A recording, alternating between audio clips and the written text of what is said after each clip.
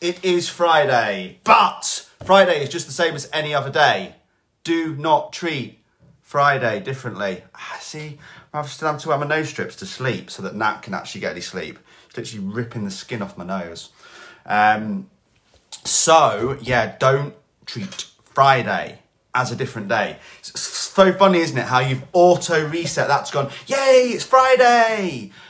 Which is kind of cool, which means we might have more time with friends and family at the weekend. But that is also a tiny bit of coaching in itself there.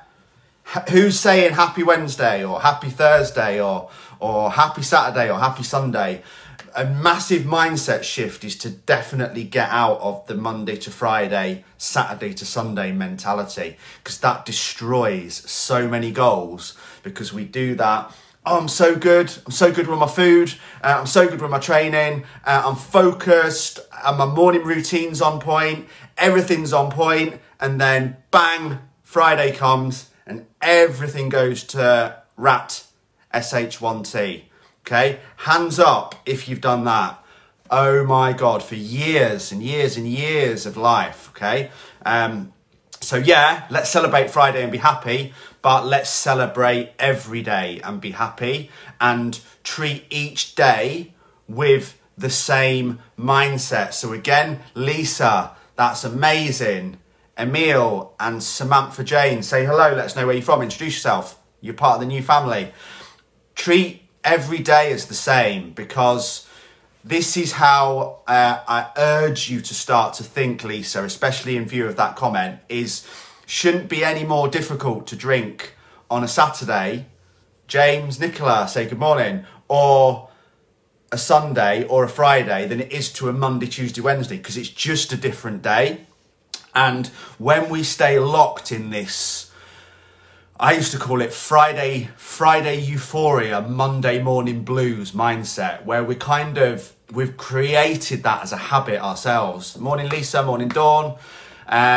It's a habit that we create ourselves, and it can be, especially in relation to junk food, alcohol and drugs, it can be what's called an habitual addiction. So you're not actually addicted to sniff or wine or pizza, whatever your vice is. Yes, Manchester lad. It's just what you've done every Friday, Saturday or Sunday for a very long period of your life. So if you've got a chippy tea, as I believe you northern folk call it, every Friday for like 5 years, it's hard to break that. But you don't even think about going to get chippy tea or ordering a pizza on a Wednesday because it's not a habit. So you've created that bad habit. You know, some of you will auto reset, lads, to you literally finish work and the first thing you do on a Friday is go and pick up 8 cans and a bottle of wine for the missus. Okay, almost on auto reset. It's an habitual addiction. Some of you will call your dealer 3 drinks into every drinking session because that's just what you've always done. You know, it's a vice. And then as soon as your inhibitions or inhibitions, that's the right word, are slightly lowered, you're like, fuck it, in my ring. You know, or, should we get some drinks in? Or, sod it, I've had a few drinks now. Who wants pizza? Who wants curry? You know, it's a cycle, and it's an habitual addiction. So this is absolutely nothing to do with what I'm going to talk about today. Although I am currently myself 12 weeks completely sober of anything. Yesterday, 84 days, which I'm absolutely buzzing about. If anyone is struggling with drink or anything else, I use an app called I Am Sober. Okay, it's incredible. It tells me how many days, weeks, hours that I've been sober for. It sends me a daily reminder that I wrote myself about why I want to remain sober, and it has pictures of Nat on it, it has pictures of Logan on it, and it also has my daily statement that I wrote on day 1 of the reason why I want to remain sober. Okay, I'll post it up on this page if you want. I don't really mind. I'm not embarrassed about it. It's a bit deep, but yeah, buzzing to have done 12 weeks. But a massive tip is try and get out of the Monday to Friday, Friday to Sunday mindset. So it's just natural The way, I can't even remember who it was now. Morning, Jessica, call us, let us know where you're from. It's normal just to celebrate it's being Friday, but that's normally celebrated with, why are we celebrating it? Because we've got a job that we hate and we've finished it, okay? We're now going to suppress our feelings about hating our job and do nothing about it and sedate ourselves with drugs, alcohol and junk food at the weekend. That's why we're celebrating it's Friday, because we have to get rid of the thing that we hate, the job, okay, the J-O-B, and then we're going to suppress ourselves. Not going to talk about the fact that we hate job work. In fact, some people do talk about it a lot. Or we're going to suppress and we're going to sedate. So we're going to get smashed all weekend and eat loads of shit. Either because we do hate the job and that's our way of dealing with it. Or two, because if we're falling into a trap. If you haven't watched it already, Derek, that's epic and I'm very proud of you. Derek, 4 weeks sober. Give him some love. Love, love, love, love, love, love, love. Comment, well done. Show supporting each other is so important. But it's either one of those two reasons. If you haven't been on my YouTube channel yet, Lee Freeman Fitness, go and check it out. There is one video on there called Falling into the Trap of Replacing Good with Bad. So many of you will do this with nutrition, with training and with alcohol. Oh, I've been good all week. So do you know what I'm going to do? I'm absolutely going to smash it all weekend and ruin every single piece of good work that I've done, plus some on top. And then what I'll do is I'll jump on the scales on Sunday and wonder why I haven't lost any weight, even though I was good all week. Well, you were good all week, Sharon, but you then consumed 7,000 calories between finishing work on Friday and jumping on the scales on Sunday morning. So it's no shock to anyone that you haven't lost anything, okay? For people that weigh themselves. My clients don't, okay? We go on pictures, but you can easily fall into the trap. That's the number one. You fall into the trap of replacing good with bad. Oh, I've been good all week, so I'll have a pizza. Let's say that pizza ended up being 1,500 calories with wedges and cookie dough ice cream and whatever else you bought with it, okay? Let's say you were really good and you were in a calorie deficit of 200 calories per day. Monday, Tuesday, Wednesday, Thursday, Friday. There we go, 1,000 calories that you created through dieting and exercise. Smash your pizza, there you go. One false move, you're in a surplus of 200 calories and you will gain body fat. But I was good all week. Been there, done that, don't fall into that trap. So that's one reason. And the other reason is just the habit. So just get out of thinking days of the week. And if you go back every single video on this page, I'll recap yesterday's, but if you go back, they're stored under videos, and then there's about a 14-day turnaround for the designer to do his stuff and then upload them onto YouTube and repurpose them for Instagram. So you can get them both there forever. But on this page, they are organized under videos. If you go back over the last 2 weeks, you will see a lot of coaching on how to start thinking about changing your careers if it's making you happy. Because here's the kicker before I actually even start talking about what it is that I've planned to talk about today, is the reason why you have the Friday euphoria is because you don't like the Monday to Friday. It's as simple as that, okay? How about right now, if that's you, you grab a pen and paper, because you know I'm massive on that, and you start to make a list of what you can do to create a life and a career that you don't have to escape from at the weekend, okay? Because, and it might just be, there are some different reasons why people celebrate the weekend. Like Carly said, Jeff's coming home. Or it might be, I get to see my kids and I get to spend more time with my kids. That's a great reason to be celebrating Friday and the weekend. But if you're celebrating Friday because you finally finished work for the week, then your number one focus, the entire biggest focus in your life that you need to spend the maximum amount of time you have available on, is getting a pen and paper out and working out how you're going to create a life and a career that you don't need to escape from at the weekend, because that's why you're looking forward to the weekend, so you can escape from Wow, Catherine, that's amazing, guys. 4 years, show us some love. I think via a couple of glasses, Nat's about the same. She's probably had 1 or 2 bottles of champagne or Prosecco in total in the 6+ years we've been together. And she has to live with me on a daily basis. If a person doesn't deserve a medal for that, then I don't know what, because it's not easy living with someone with energy levels like this, because trust me, when they crash the other way, they're just as bad. But again, that's what I'm improving on all the time, okay? So yeah, if that is you, don't beat yourself up. I get it. I really do. So yesterday, let's recap. Should we recap? Okay, so we left on that we were going to talk about Parkinson's law. My iPad always had... So yeah, we discussed being effective and being efficient. Yeah, I agree with those comments as well. Drink now. I would have a glass of champagne, a few bottles of champagne on a celebratory occasion because it was something mint and I wanted to enjoy it. Maybe if I was on Bora Bora Beach in Ibiza, okay? I wouldn't just do it at home on a Friday. That's just drinking for the sake of drinking. Like we discussed, working for the sake of working. It's completely pointless. It is going to do nothing apart from escape you for a few hours, make you feel like shit the day after, escape for a few hours, everything will come back worse. You'll eat loads of crap and then you'll feel like curly white dog SH1T tomorrow morning. It's just not worth it, okay? Yeah, maybe your friend's just got engaged. Go and have a glass of champagne with her. Insane, that's enjoyable. Park it on 4 glasses, have an amazing night, go home tomorrow and continue life as normal. Drinking 2 bottles of wine every Friday because you're not happy with your life, gotta go, okay? Because it will not, all it will do is escape you for a few hours and it's boredom, okay? You need to find purpose. Purpose in your working life, purpose in your personal life.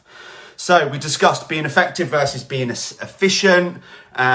We discussed what gets measured, gets managed, how to not burn out, and how we work on making sure we focus on the 20% of the actions that create 80% of the results, and we also remove the 20% of the actions or people that cause 80% of the problems, okay? It's called elimination. We need to eliminate the crap. So if you could well be, let's use that as a real world example. And we're on 16 minutes past and I've not even started today's coaching. The 20% of your life could be the drinking, the pizza and the takeaway every weekend, okay? That causes 80% of the problems and completely ruins your entire week. It's a real world example, isn't it? Which 20% of your actions are causing 80% of your problems. That's what we need to eliminate, and we need to make sure that we focus on the 20% of your actions which are leading towards your happiness, okay? Apply that to every aspect of your life, not just business, but diet, fitness, friends, everything, okay? We discussed that being busy is lazy, okay? Lazy thinking, no planning, low productivity, yes man / woman mentality, no learning and no changes. Being overwhelmed is as productive as doing nothing. That's gonna hurt the overwhelmed crew, isn't it? But it's true. Being rushed equals a lack of time, equals a lack of priority. If you're overwhelmed, you're not scheduling and you're not prioritizing, which is why we all need to complete our world-class daily planner every single day. Because guess what? It also has a section now, clients, you should all be doing this, that says consecutive number of alcohol-free days. That's on the planner every single day. So I don't have hours, not to have hours, to have tasks is what we discussed. And we also discuss the deadlines, which is what we are finally going to come on today, 18 minutes into the Facebook Live. Hats off to Lee Freeman and the waffle, okay? So Parkinson's law. Just think about this. This is what I talked about yesterday and it all builds into today. So if this doesn't make sense, go back and watch yesterday's live. If you have 2 hours to fill, Subo is in the house. Show us some love. Subo, say hello and let us know where you're from. If you have 2 hours, you fill it. Okay, if you have 8 hours, you fill it. If you have 15 hours, you fill it, okay? And hands up, I want every single person to comment, yes, who has said this year? Because I bet every single person has said it this year. Oh my God, I'm just so busy that, babe, there just aren't, I can't carry on like this. There just aren't enough hours in the day. Okay, I think I've said it every single day this year. Which is why I'm going so hard on this coaching, because, and I want to highlight this, if my coaching ever comes across preachy, it's 100% not. I guarantee you guys, what I am struggling with will be what I'm coaching.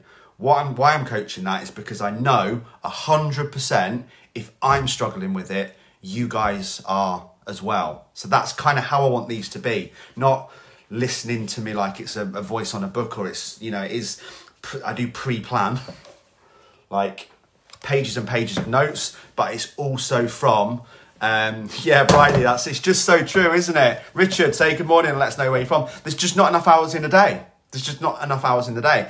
And Lisa Jane, I'd disagree with that ever so slightly. Always enough time if you want it bad enough. I would say there's always enough time if you prioritise it and schedule in it way enough. I want to be, there's lots that I want to be. Just wanting that isn't going to ensure that I do the work in order to get it. That comes down to the schedule and the planning and the priority, okay? So, like I said, we've all said that, haven't we? I've said it yesterday. Bridie, you have said it to me every single time I've ever spoken to you. I think all of you have said it to me at some point whatsoever, okay? I say it every day, okay? But again, hands up, who went to, let's go back to uni, or let's go back to school, or let's go back to any form of qualification that we've done, okay? Who's literally left it until the last hour that it needed to be submitted, whether it's the dissertation, whether it's the book, whether it's the homework, whether it's the anything, you know, you have all this time to do it, but no, you literally do not do it until the last hour. You're literally in the library at uni, printing it off and giving it in like 3.5 seconds before the deadline, okay? I still do that now. I do it with mixing. I'll have like an impending mix for a radio show, okay, and I'll do it an hour before it needs to get submitted, okay? Despite 15 messages from the producer saying, have you done that mixlet yet? I'll focus on something else because it might be one that I'm not that comfortable with doing, kind of thing. What happens is, this is all related to Parkinson's law, okay? And the perceived importance can be in relation to the time allotted to complete it, okay? So it can be dictated like that. And that's why we need to create, okay, Catherine, rather than becoming the queen of the procrastination, what we need to become is the queen of creating the magic of the imminent deadline, okay? Because when we have time pressure forces execution. It means you simply have, you simply have absolutely no flipping choice but to only focus on the priorities and to focus on them with razor sharp focus, okay? So the longer time we have to do things, you just end up making a mountain out of a molehill, don't we? I do. And you can literally take 6 weeks to do a high pressure, high value, highly stressful job that would actually take 6 hours. But you can make it last 6 weeks. We all do this. I do this. I'm the king of it. and it's what I need to work on the most, okay? So there's two approaches to Parkinson's Law, which we can both implement right now, okay? Both, just me and you, all of us. So number one, okay, this is what we're talking about. And remember that as well, write that down. Become the queen. We can all be queens for today. The queen of creating the magic of the imminent deadline. Okay, even if it doesn't exist, because this creates time pressure and this forces execution at a laser sharp focused level. Okay, so the two approaches that we can look at, okay, are number one, we can limit tasks to the important ones to shorten the amount of work time, okay? That's one way we can become more effective, okay? So we only do the tasks that are important on a daily basis. Stop shuffling papers, okay? And this will shorten the amount of time we have to work, which means we'll be less stressed. Now, here's the kicker. Here's the other way to do it, is we shorten the work time so that we limit the tasks to the important ones, okay? So how do we do this? We do this by planning in family time, planning in other stuff, planning in gym, finding a purpose outside of work and limiting the time. This is really hard, especially for entrepreneurs and self-employed people. But if we limit the amount of time we have to work, you know, you could even do like this. And, you know, some people who, if you're unhappy in your job, I say you start using that to your advantage, okay? Because 99% your boss isn't going to be watching you. So whatever jobs he gives you, get them done in 4 hours and then spend 4 hours focusing on your new career that you're going to do when you leave. Focusing on the courses that you can do. Focusing on research, okay? Use it to your advantage, you know. He's happy for you. As long as that work's done in 8 hours, he's happy. So get it done in 2 and spend 6 hours working on yourself. I know a lot of music producers at the moment who work full time, and I've coached them this, and they are creating some incredible music at the moment because they're working from home, and they've gone from sat in an office making 2 hours worth of jobs, last 8 hours, to doing the 2 hours worth of jobs in 2 hours and spending 6 in the studio making music, just dipping in when they need to, okay? We can all do that. But here's the kicker. Here's my spin. Why don't we all do both? Why don't we limit all our tasks to the important ones so we have to work less? And why don't we also shorten the work time so that the tasks are limited to important? It's a two-way thing, okay? We can do both, but we have to start by outlining the highest value tasks, and then we have to set a short, clear, magical deadline and stick to it, okay? Because when a task, you know, all tasks should be mission critical. It's as simple as that. And the deadline should be aggressive. And when we are only doing critical tasks with aggressive deadlines, trust me, you will start to fly, okay? If not, you will start to make the unimportant important. No deadline, no focus, you will accomplish nothing, okay? If this is you, don't feel bad, because I literally feel like I did this for around about 15 years of my life, okay? So another great way that we can coach ourselves on this, okay, is to ask better questions. Paul, basically, that's all he does in coaching me. He asks me better questions, and he gets me to ask myself better questions on a daily basis, okay? So one question maybe, and I challenge you to do this on a daily basis. Good morning, Charlotte. Say hello and let's know where you're from. Morning, Keza.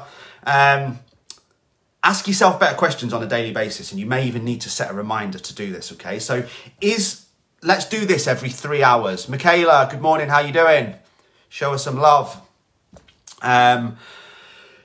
Is what I'm doing now the highest value time critical, most important task on my daily schedule? Ask yourself that at 9 o'clock, 11 o'clock, 1 o'clock, 3 o'clock, 5 o'clock, 7 o'clock. Is what I am doing now the highest value, most time critical, important task on my daily schedule? And then very quickly after, you need to answer another question. And that question is quite simply, if not, why not? Why aren't you doing that job? Try this today, guys. It's unbelievable. Every 2 hours, is what I'm doing now the most important thing that I need to do today that has a deadline? If not, why not?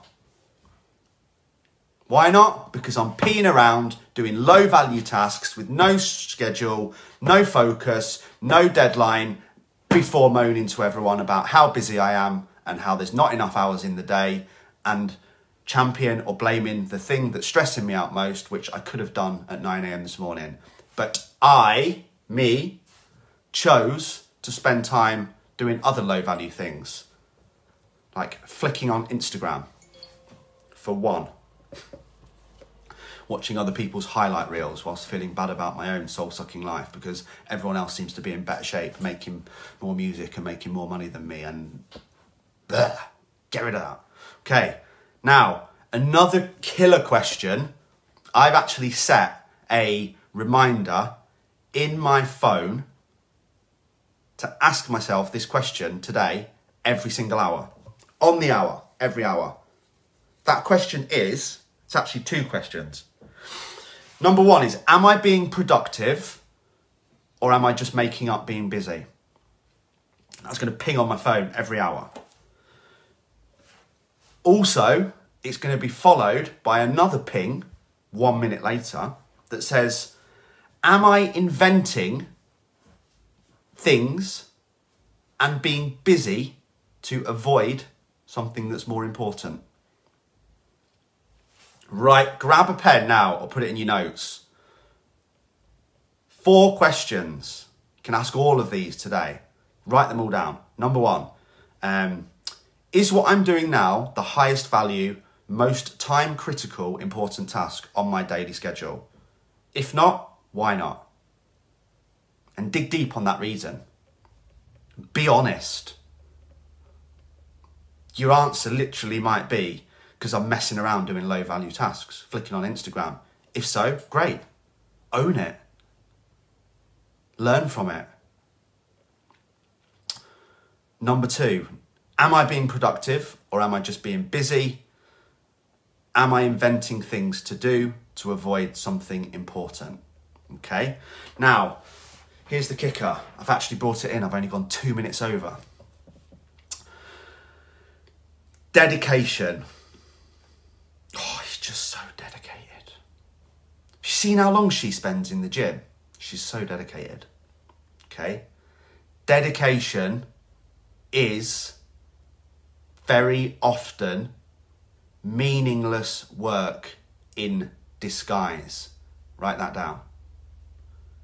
Here is the example. The example is in the gym. Every time, I've seen how dedicated he is. He spends 3 hours in gym. The fuck does he need to spend 3 hours in gym for? It's not. It's meaningless work in disguise, okay? If you are spending 3 hours in the gym, you are unfocused, undriven, piddling around on your phone, skimming on Instagram, watching the goddamn TV, looking around at everyone else, what they're doing, see who's looking at your perky little bum while she bent over doing some dumbbell rows, lads seeing who's looking at their chest in the mirror or lifting their abs up to see if any girls check them out. Lads, stop it if you're doing that. Or shadow boxing. No one thinks you're tough. You look like a knob. And you just go into the gym for 3 hours. You are going to the gym. None of you, including me, or Nat, or Keza, or anyone, can go to the gym and put in a world-class high-intensity session for 3 hours, okay? But you will tell people you're doing that, and you will rate your dedication, you will rate your progress on how dedicated you feel you are. Okay, you will often rate your dedication on the amount of time you spend doing something. You're just unproductive, okay? I need 35 minutes to train my chest and it is done. I cannot push it any further than that, okay?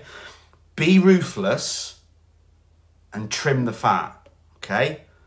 Work smart, work intensely, and work hard. Again, oh, I'm doing all the training I can. I've only got 40 minutes per day. Well, if you're doing 40 minutes and you can run on level 8 for 40 minutes, then we need to be pushing to level 10, and then we need to be pushing to level 12. Those are ways we're going to step up the intensity, okay? Many people are just locked in this mindset that in order to train better and get better, I have to do longer. It's simply not true, okay? This is like I train at Warehouse Gym and Kitchen in Worksop. No offence to anyone who's training there, but there's a lot of what I just described going on.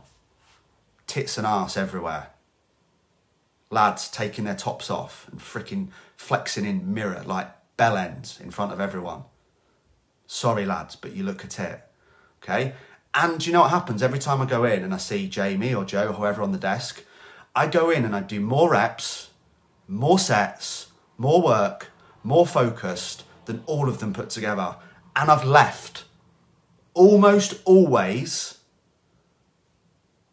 before anyone else who was in when I went.